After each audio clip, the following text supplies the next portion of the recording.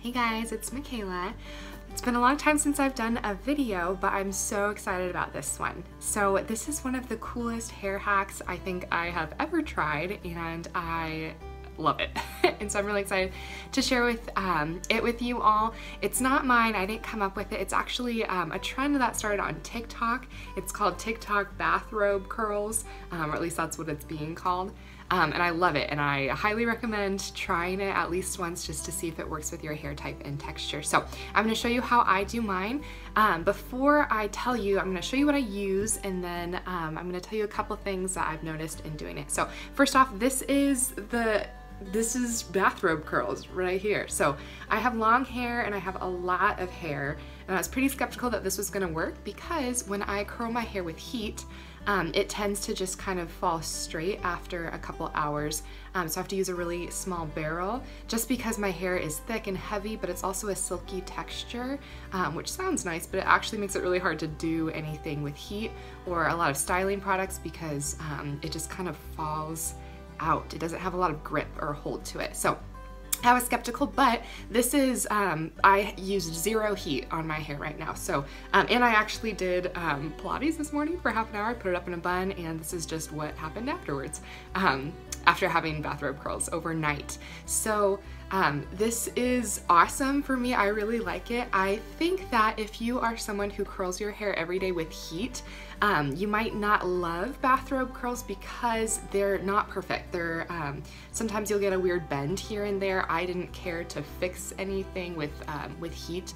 You could very easily do this overnight, and if there are some pieces that are kind of weird, like this is kind of a weird, like I might curl a couple pieces in here, you could curl a couple with heat and call it good, but you're massively reducing the time it takes to curl all of your hair, reducing a lot of that damage, which is awesome. If you're someone like me who never puts heat on their hair unless it's for a very special occasion because it takes a million years, or you don't want the damage, or you just don't have time in the morning, I love bathrobe curls because they are pretty close to the real thing, I would say, meaning like a heat curl. And so you can get pretty good curl with, it takes about 5 minutes before bed. So yeah, the other thing is, for my hair, again, I have a certain hair texture. It might work better for yours, but I noticed that when I do the curls right after I've showered, first off, I can't have wet hair. I need damp hair. My hair, if I do it wet, it just wouldn't dry. So in time to hold a curl. So for me, I need to have damp hair. You could try it for yourself, damp hair versus hair like right after a shower.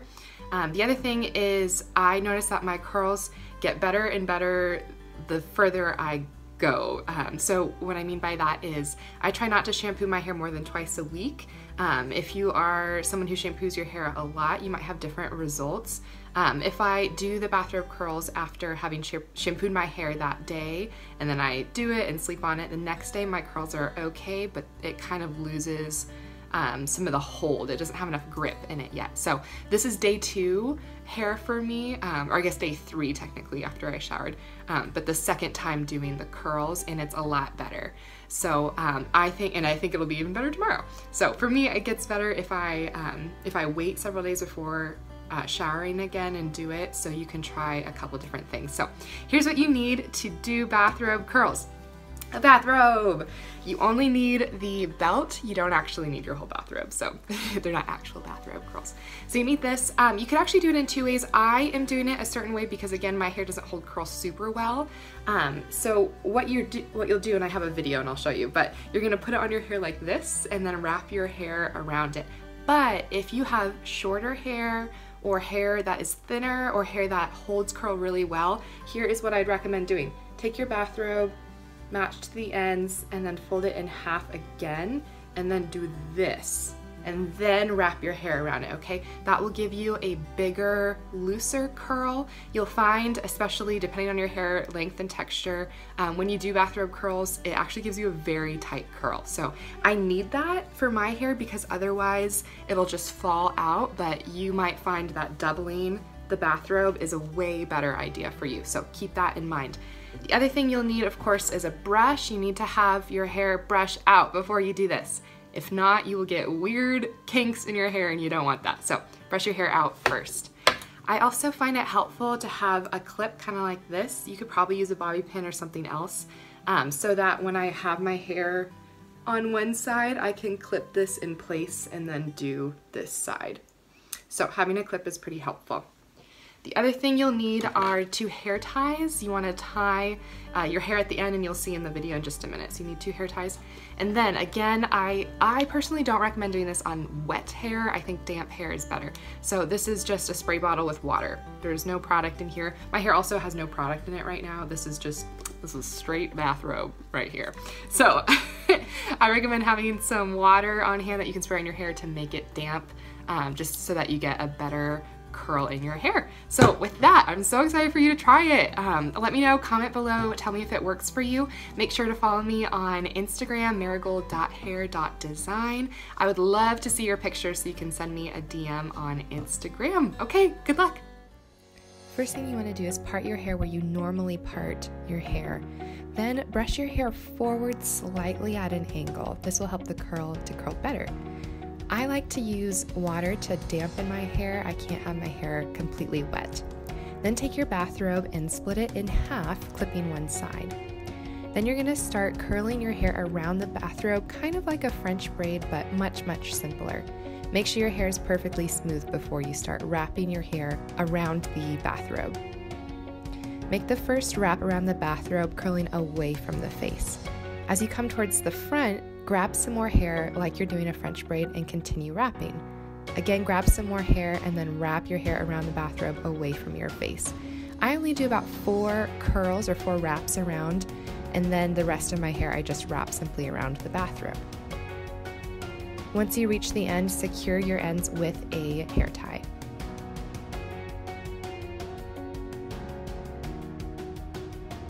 You'll repeat this process on the other side.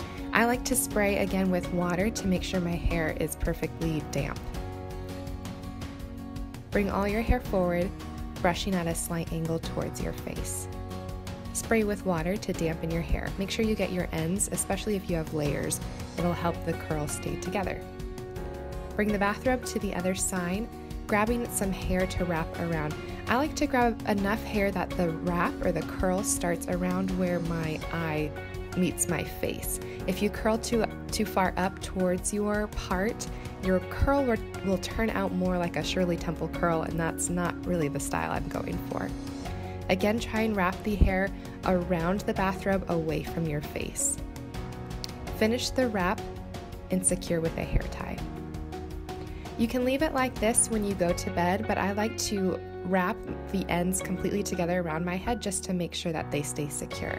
I always spray with water before I do so as well. I take each end and wrap it around my head kind of like a crown, and then I like to just tie the ends together. Sometimes I'll put one under the bathrobe on top of my head to make sure it stays secure and doesn't fall off when I'm sleeping. Even if it does fall off while you're sleeping though, it should still keep your curl just fine.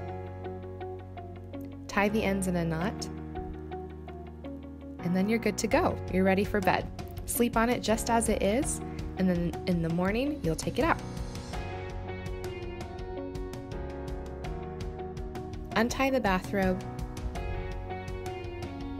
Carefully unsecure the hair ties that you put at the bottom, and then begin unwrapping your curl. I've said this before, but I really think that the curl gets better the more you do it. So this is day 1 for me after having hair that's straight out of a shower. The next day, the 3rd day, even the 4th day that I do this in a row, my curls get much, much better and more like I would get a normal curl if I was using heat. The first day is pretty good curl, but again, it's not my favorite. So I think you'll find that the more you do this, the better and better your curls will come out. At this point, you can definitely use some heat to add in some more perfect pieces because you'll notice that it's not a perfect curl.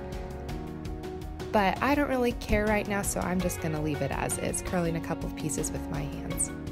I might also use a little bit of product or hairspray to keep the curl, but sometimes I just leave it as is and call it a day. So you can decide what works best for you.